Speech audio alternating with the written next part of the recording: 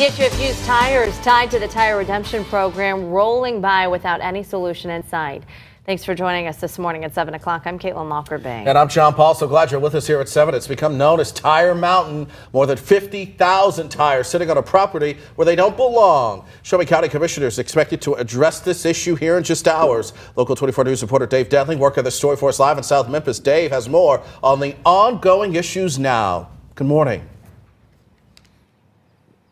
Hey, good morning. We'll take a look behind me. You can see sunrise over Tire Mountain. Not the most beautiful of sights, and that is because they are filthy, dirty, they smell, and they haven't moved since February. Now, of course, we are once again talking about that $15,000 in grant money that was given to Refurban. This, of course, just one of the latest issues surrounding this tire redemption program. Now, here later this morning, the Budget and Finance Committee is set to talk about a repayment plan for that money. As we've reported, the company owes roughly $40,000 in property taxes. This is the latest in what's become known as Tire Mountain in the city of Memphis, as well as Shelby County. As we've reported, a lawsuit was filed by the nonprofit group called SSS. It owns the land where we are this morning, where the tires are piled high, and they were dumped here during the Memphis and Shelby County's tire redemption program. Problem was that the CEO of Refurban told the city of Memphis the tires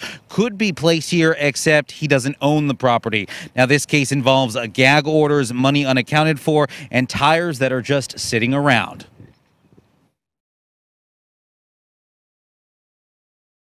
This is a multi-layered situation that every layer is crazier than the last. I can't figure it out. And again, the tires remain here without any timeline as to when they will be moved, recycled. Again, Shelby County Commission expected to talk about that $15,000 possible repayment later this morning around 9:30. We're live in South Memphis this morning. Dave Detling, Good Day Memphis.